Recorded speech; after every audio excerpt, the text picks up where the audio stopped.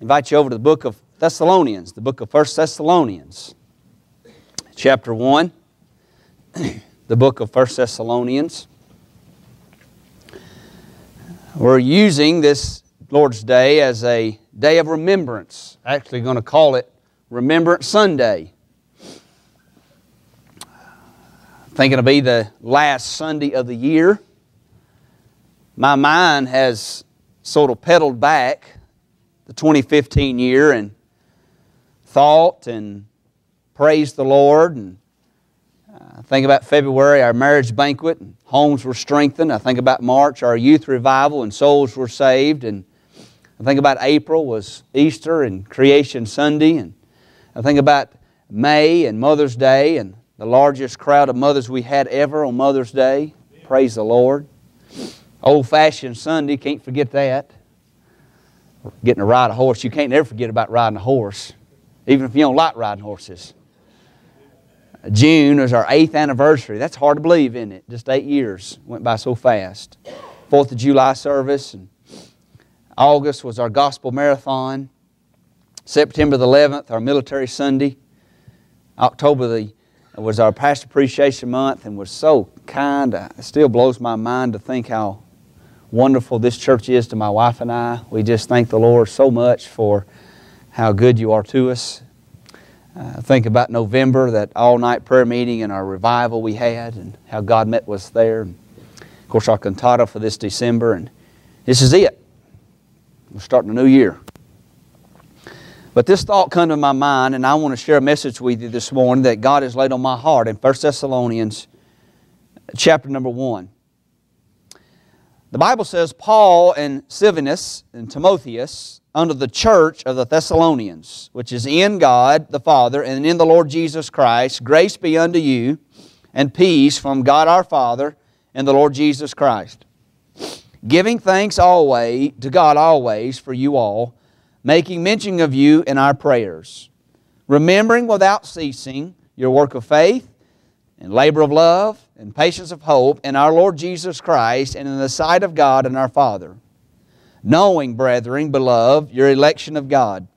For our gospel came not unto you in word only, but also in power and of the Holy Ghost and much assurance, as you know what manner of men you were among you for your sake. And you become followers of us and of the Lord, having received the word in much affliction with joy of the Holy Ghost. So that you were examples to all that believe in Macedonia and Achaia. And we could go on, but I want to read again verse number 3, the very first 3 words of verse number 3. It says, remembering without ceasing.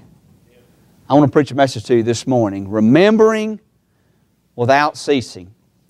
If you've attended this church any length of time or any time at all, or many times, you've heard me at some time or some way, some measure of saying, I want to go forward. I desire to go forward. I desire to go forward not only in my Christian life, I desire to go forward in my church life, and I desire for this church to go forward. I don't have any desire to be stagnant. I don't have any desire to stand still. I don't have any desire to do something just to do something. Paul said it like this. He said, just beating the air. I don't want to just beat the air. I want to accomplish something with my life. I have just some few days, just a measure of days, if you will. You know, your days are numbered. The book of Job, chapter 14, tells us that our days are numbered. I've just got a certain number of days. I don't know what those days are. You don't know what those days are, but you only have a certain number of them. And just like an hourglass with sand flowing through it, it's flowing as you're sitting here this morning.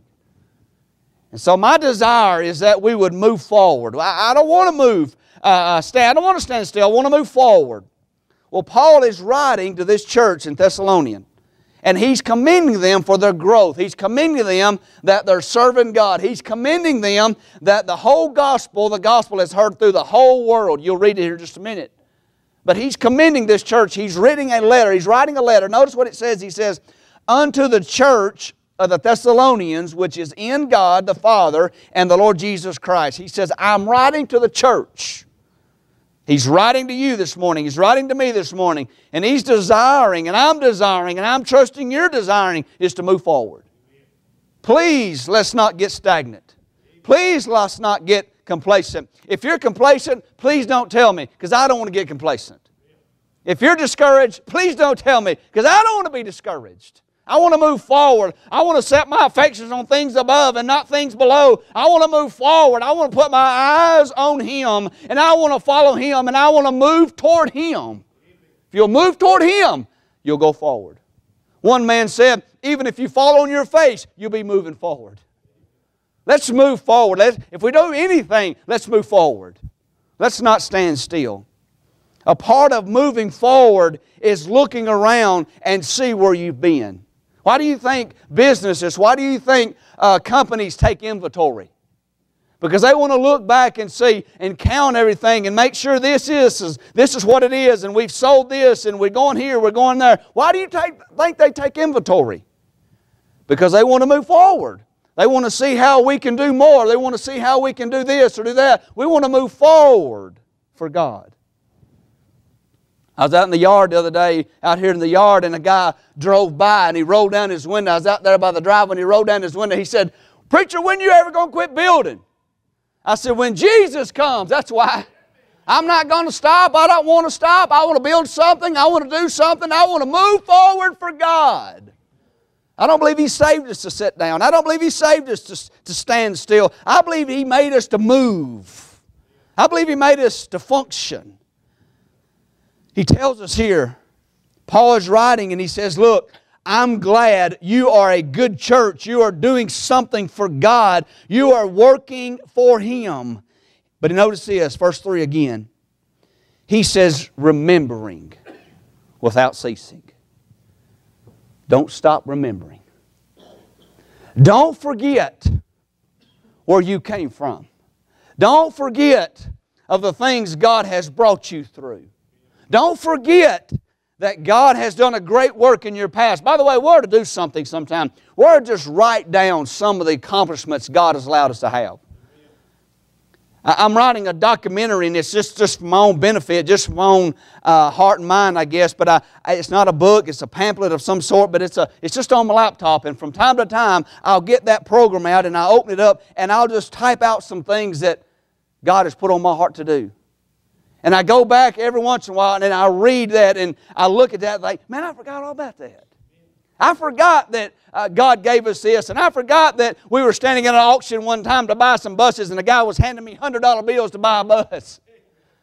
I forget about some of that, and I remember going here and going there and seeing God do this and seeing God do that, and you forget sometimes. He told the children of Israel, when you leave Egypt and you go into a land that you did not build, and you go into a house that you did not build, and you eat from a vineyard that you did not plant, you need to be careful because you will forget. Lest you forget. This morning, I'm trusting that we'll do some remembering. He says, remember without ceasing.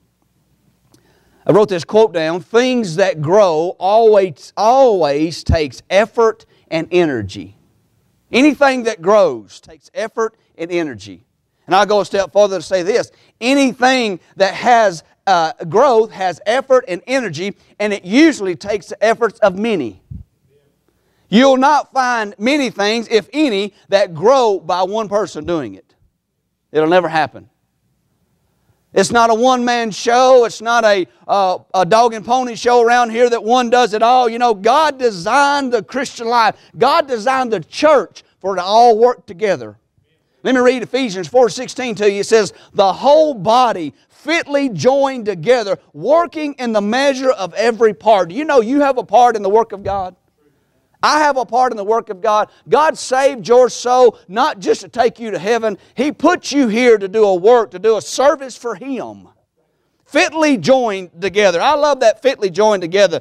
God made you, God designed you to put you in the body so you do a work for Him. I don't have a purpose. Wrong answer.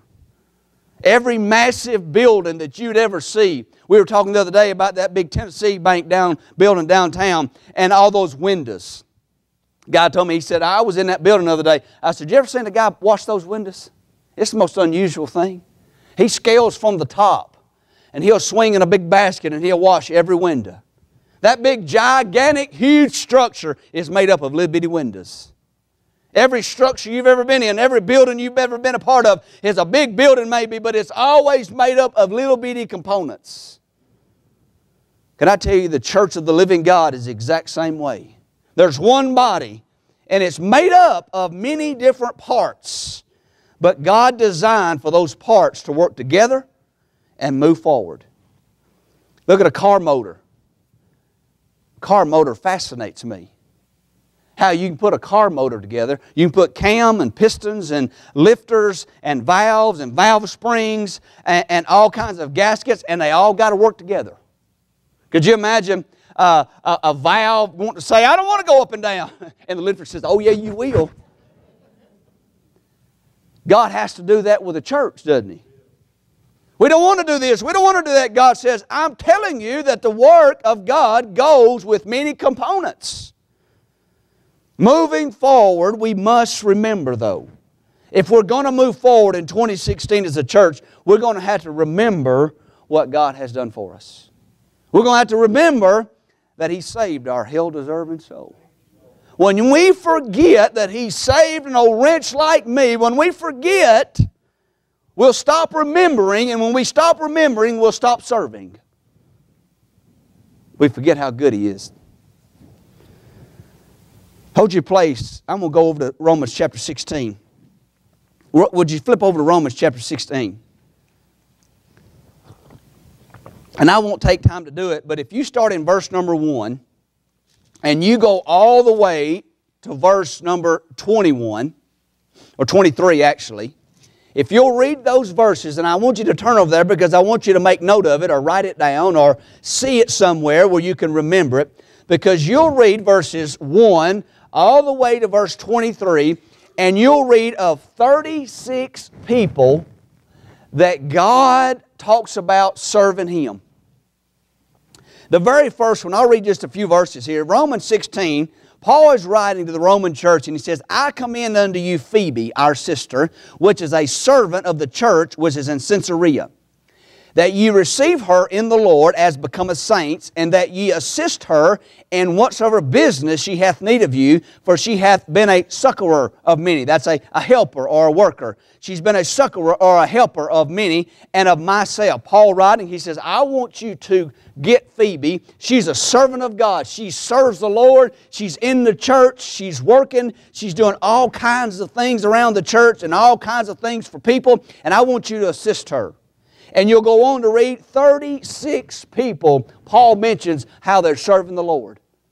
I would to God that I could be in a list like that when God calls out the Twin City Baptist Church. He says, let me call out the Twin City Baptist Church and let me find out this guy's name and this lady's name. And I'd like to be in on that list, wouldn't you? I'd like to be in on the list that God reads off and says, let's see who's serving here at Twin City Baptist Church. Let's see who's doing something for me. And he rolls out his list. You know what? I want to be on that list. I desire to be on that list. I'm telling you what, when I got saved at 23, and I hadn't got over it, and I don't want to get over it, because if you get over it, you'll quit serving. Those that do not serve have forgotten that they were purged from their old sins. That's what the Bible says. Why do people not want to serve?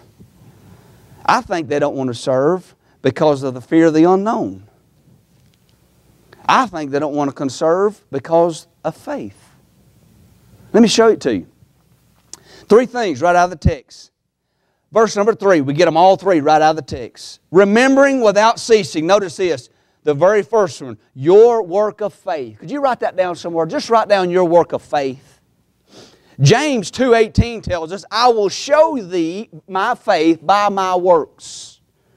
We're not saved by works, but the world realizes we're saved by our works. See, God sees our faith. Man can't see our faith. You can't see how much faith I got. I can lay all my faith out in front of you and you can't see it.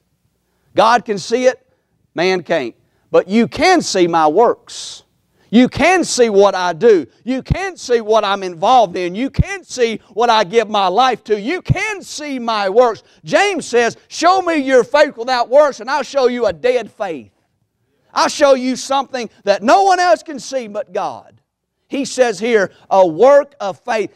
Notice he says in verse number 5, not in word only. He sort of backs up the idea that we've got to serve by faith. It's a work of faith. And by the way, you take out faith, you take out God.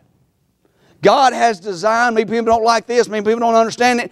People don't want to serve God because it's by faith. I want to see it. I want to be able to put my hands around it. I want it to be a tangible something that I can put my hand on. Can I say you'll never serve? Because God said it's by faith. He said in Hebrews 11:6, without faith it is impossible. He didn't say you might could. He said you almost could. He said it is impossible to serve me, to please me without faith. That's the reason people don't want to serve the Lord, because they can't see it. Remembering without ceasing. I want you to see this. I want you to dissect this verse because this is the message. Remembering without ceasing is always started with the work of faith. I remember we rented that storefront. Let me just say this. There's always a measure of uncertainty in faith. There's always, you'll write that down somewhere because you may come across sometime. There's always a measure of uncertainty in living by faith. God designed it that way. Now you'll get God's direction, you'll get God's leading, you'll get God's peace on things He wants you to do, but there'll be times that you will not know absolutely 100% of a certainty, this is what I need to do. Why? Because it's by faith. Faith is the things not seen. I remember we started this church and we rented that storefront over there.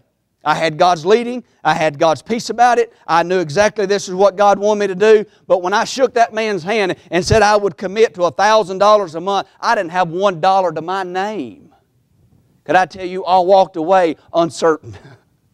I shook his hand and I thought, what in the world are we going to do? He don't know it, but I'm scared out of my mind. There's always going to be a measure of faith if you're going to serve God. There's always going to be a measure that you don't know fully. There's always going to be a measure of the unseen. There's always going to be a measure of the unknown if it's by faith. It's got to be. God says, that's when it pleases me, is when you trust me. Matter of fact, you ought to write down Hebrews somewhere, because if you're struggling with faith, and I'm not talking about saving faith, I'm talking about serving faith. I'm talking about serving God. You say, preacher, man, I'd love to serve. I'd love to get in on some of these, I call them heavenly dividends. I call it stacking up dividends for the glory. If you're struggling with that, and maybe never ventured into that, or may have never wondered, man, I'd like to serve the Lord, but I think I'm just going to be a pew sitter. If you're settled right there, then that's just the Lord. He's going to deal with you. But if you really want to get in on the heavenly dividends, if you want to get in on storing up some treasures in heaven, that's what I'm interested in. I'm interested in storing up the things that the moth can't get to. I'm interested in storing up things that the rust can't corrupt. I'm interested in storing up some eternal things, not temporal things. Now, there's no doubt that we've got to have some temporal things. We've got to have some temporal things. But if we get our eyes on the temporal and not on the eternal, we're going to lose sight of it. That's what I'm trying to cause us to think about today.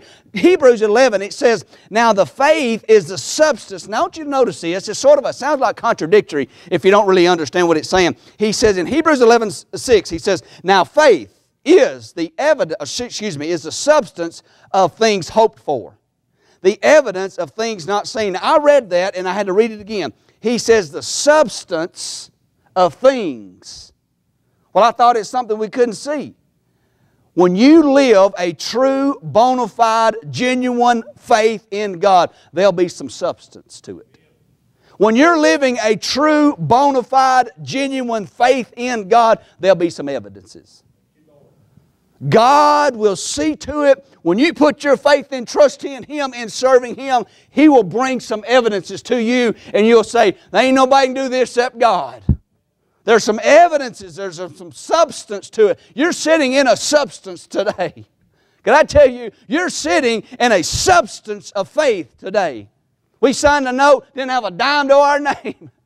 You say, preacher, you crazy. You got to have a little crazy if you're going to serve God. He's looking for some crazies. Anybody want to be a crazy for Jesus today? That's what I told somebody the other day. I said, you know, people are just different. And I understand that. See, some people wouldn't buy a skyscraper if they had the money. I'd buy a skyscraper and didn't have the money. My brother used to tell me, he said, you're the only man that I know would go to California with no money in your pocket. I said, hey man, living on faith, brother. And I know that's some extreme, but I'm telling you, there's an element of God's service that's the work of faith that will never come to evidence until you put Him to the test. God is desiring, God is love. He loves it when you put Him to the test. He even says it, try me. Try it and see. You'll be blown away. He says, for it is the evidence of things hoped for, the evidence of things not seen. Substance. Go forward. I read this quote. I thought it was good. I wrote it down. To go forward and be effective. Now notice this. To go forward and be effective, it has to be by faith. Now I can go forward and it be by sight and be productive, but it might not be effective. Huge difference. See, I want to effect eternity. My desire is that you effect eternity. A genuine faith will always be a working faith. Faith is not something that you can put in a lockbox somewhere and store away. Faith will die. Some of you ladies and some of you men probably can. And you put stuff in a jar and you seal it and you're going to save it for the next year. You're going to save it for the time to come. Can I tell you, faith don't work that way.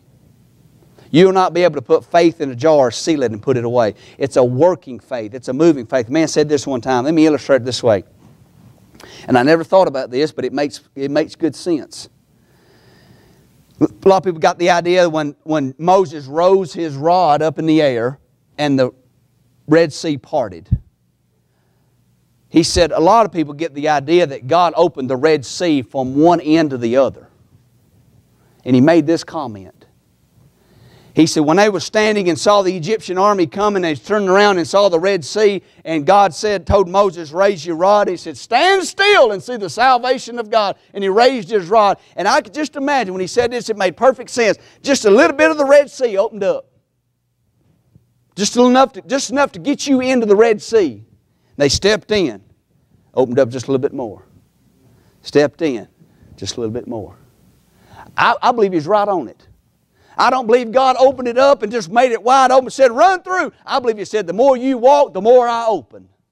The more steps you take toward me, the more I open. But I don't understand. It's a little unseen. I don't know all that water. God said, just keep walking. Just keep walking. You walk a little further, get a little drier, and God just raised it back. You walk a little further, and before you know it, you turn around, and you've come a long way by faith. That's what God's saying. That's what pleases Him. God just wants you to trust Him. God just wants you to believe in Him. Faith is all, I love this statement. Notice this. You ought to write this one down. Faith is always based on, faith is not based on what God is. I got it all mixed up.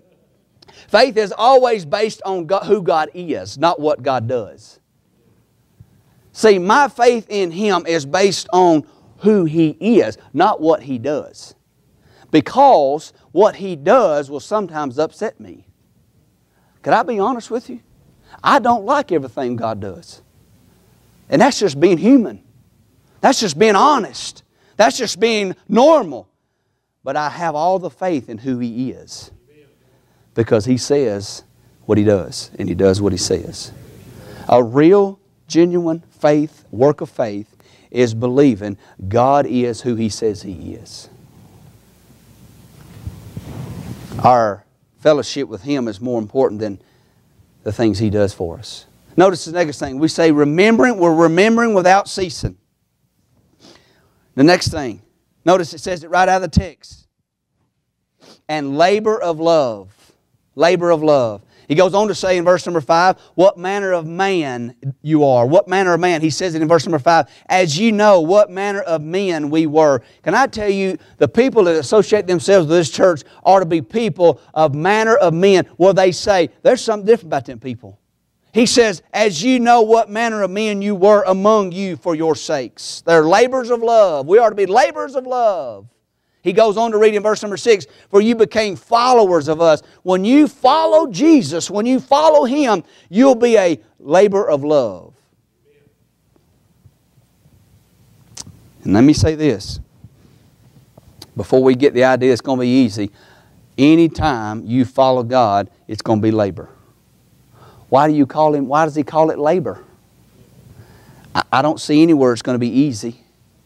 I see it's going to be labor. Notice he goes on to say in verse number 6, this labor of love. He says, you became followers of us, having received, notice this, having received, you've got something, the word in much affliction.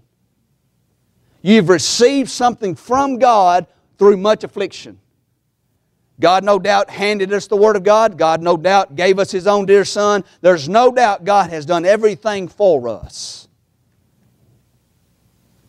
And we murmur and complain that we got a little trouble. God says much affliction. Here's what I want to show you in verse number 6. He says much affliction. Notice He says the word with joy. Serving God doesn't make a lot of sense to the lost world. You mean I can go through a valley, I can go through heartache, I can go through difficulty and be a labor of love and have joy? That's what God said. That's the benefit of serving God. That's the benefit of the afflictions God's talking about. He says you can be a follower of me and have the joy of the Lord. Nehemiah 18, he says, the joy of the Lord is our strength. Where do you get your strength? You don't get it in circumstances. You don't get it in heartache. You don't get it in affliction. You get it in Him through those afflictions and those heartaches. How in the world can a man or a woman walk through the valley of the shadow of death and fear no evil and come out smiling on the outside? It's because God is who He says He is, and He said, you serve me, you do a labor of love, I'll give you joy unspeakable and full of glory that the world knows nothing about. I'd rather serve God if I didn't go to heaven. I'm talking about just this temporal work here, just this temporal life here. It's the best life. I guarantee you I wouldn't trade what I used to be for 3 of what I got now. Even if there wasn't a heaven, even if there wasn't a Jesus, even if there wasn't a gospel, even if there wasn't any of that, I'd still want to be a Christian. I'd still want to be doing what I'm doing because of the joy that's in my heart. Psalm 51:12, some of us need to say this verse, Psalm 51:12, restore unto me the joy of thy salvation. We'll read, we'll study, but if you don't have the joy, it's a drudge. I'm telling you, it's terrible. The joy. See, it's one thing to do the will of God, but it's a far different one to delight in doing the will of God. How many of us have children? And we love it when our children do what we say, but they do it with an attitude. You might as well not even do it, are you? Yeah, I got it. I'll do it. Whoo. I don't count for them, I count for me. 1, 2, 3, 4, 5. When I get to 100, then I can react. No, really. God has made the Christian life in such a way that it's a joyous journey. This walking around mully-grubbing, this walking around with your lip pooched out, and walking around telling how bad it is and how everything's bad and the world's wicked. We all know that. Turn on the news. Where's the joy Jesus promised? Where is the joy that He put in the heart of His child? Where's the joy of knowing God? Where's the joy of serving the Lord? Where's the joy that He promised?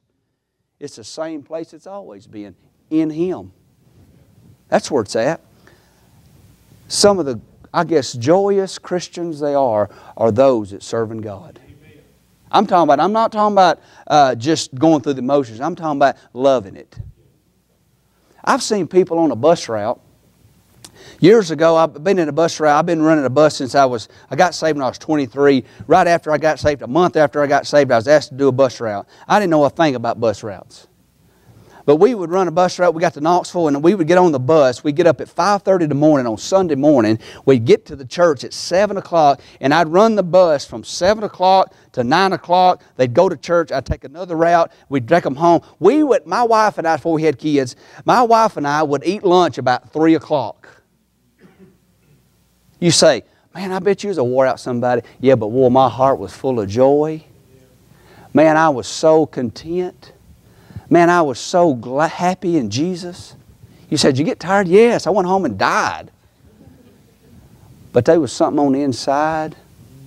There was something billowing out that I didn't fabricate, that I didn't concoct. I'm just trying to get you to see today, serving God is a work of faith and it's a labor of love. No one on the outside, I'm talking about unbelievers, no one on the outside is ever, I found this out, no one on the outside, unbelievers, are ever really encouraged by prosperity. I sort of evaluate people's lives. I just sort of look and I sort of, in my own mind, just mentally think. And I have very, very, very, very few times found people that are encouraging others with their prosperity. But I have found multiple people encouraging people through their afflictions. Read the book of Job. Would you know the book of Job, chapters 1 and chapters 2 is his prosperity.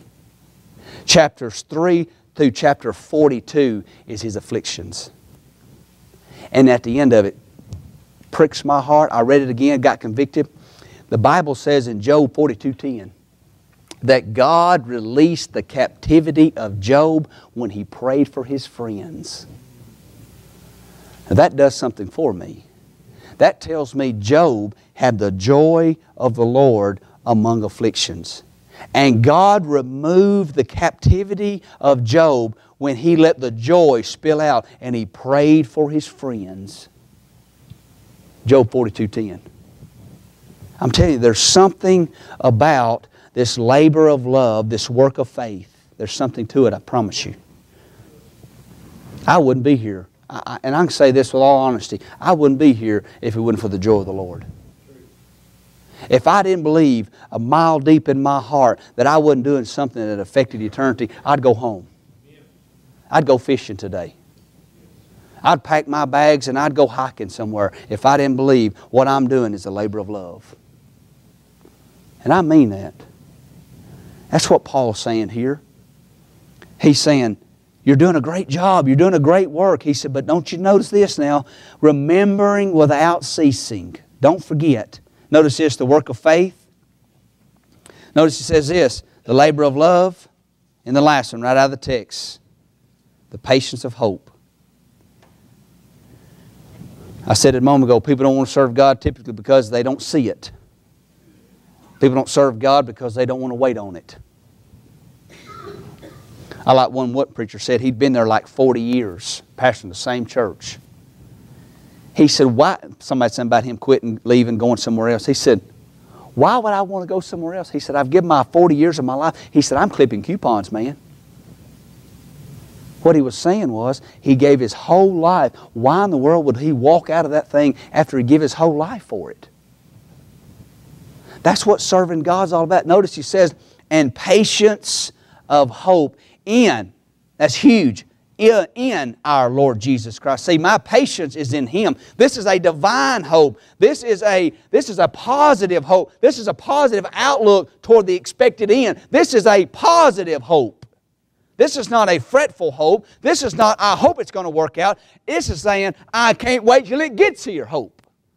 This is a patience of hope. He said it in verse number 5, in much assurance. No one has to convince me, and I trust you, no one has to convince me that what I'm doing is for the labor of love and for the cause of Christ. No one has to convince me of that. God, by His Spirit, has convinced me that what I'm doing is a work of faith and a labor of love. It's a patience of hope. James 5:11. Is there works again? Matter of fact, let me say this. This is not a might hope so. This is a must hope so. That blessed hope, Ephesians tells us. It's a blessed hope. I'm not waiting frantically. I'm not waiting in panic mode. I'm waiting, hoping. Psalm 25:5 says, "For Thou art the God of my salvation. On Thee do I wait all the day." Psalm 27:14, "Wait on the Lord, be of good courage, and He shall strengthen thine heart. Wait, I say, on the Lord." 21 more times, just in the book of Psalms, he says, "Wait on the Lord." Preacher friend told me a while back, he come through here, he said, "You just need to wait on God." That's a hard thing to do, isn't it? Patience. Tribulation worketh patience. Don't play for patience. You'll get all kinds of tribulation. You say, "I don't want all that." You're not going to get patience. Patience. Tribulation. It all works together. He says it again. "And the patience of hope in our Lord Jesus Christ." I'm going to turn to Romans 2, and we're going to go home. Romans 2 and verse number 7. I want to leave you with this verse. This verse says the message in a nutshell. Romans 2:7. To them. Look at me. To them. To them. Romans 2:7. To them. I'm talking to you this morning. Talking to myself. Who? By patience, continuance, in well-doing, seek for glory, that's heaven, honor, and immortality, eternal life. You who continue, you who remember, serve. Remember without ceasing. The lifeblood of moving forward will be remembering without ceasing. That's the lifeblood of moving forward. Do you know why I'm excited about 2016? Do you know why I'm ready to jump off the deep end in 2016? It's because I can look back, and for 8 years I can lift my hands and say, God has been faithful. God has been faithful. God has been faithful. And if He has for 8 years, and He has for 8 million years in the past, He'll be for 8 million years in the future. Remembering without ceasing. I want to serve Him. I want you to serve Him. I believe God's called me to stir you up to serve Him. What kind of basketball player would want a coach that didn't teach him how to play basketball? What kind of football coach or football player would have a football coach that didn't want to help him play better? What kind of church would want a pastor that didn't want to stir them up? I wouldn't want to be a part of one. Really, if you don't make me mad a little bit from time to time, we ain't going nowhere, are we? If I don't rub you raw a little bit sometimes, you ain't going nowhere, are you? Not being intentionally. I'm not talking about ugly. I'm talking about stirring it up.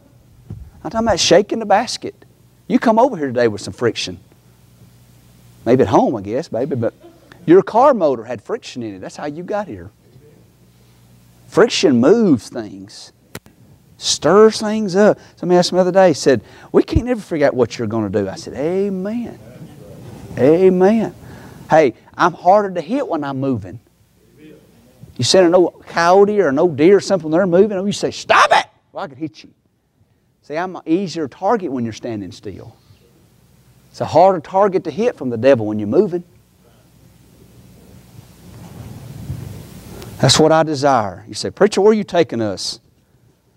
I'm taking you on the work of faith. And when we see Him, we'll be glad. Dr. Lee Robertson, 40 years in the ministry, and on his deathbed, they said, Dr. Robertson, if you had your life to live over again, what would you do? He said, I'd attempt more for God. I mean, that man has done more than most preachers will ever even think about doing. And he said, I would attempt more for God.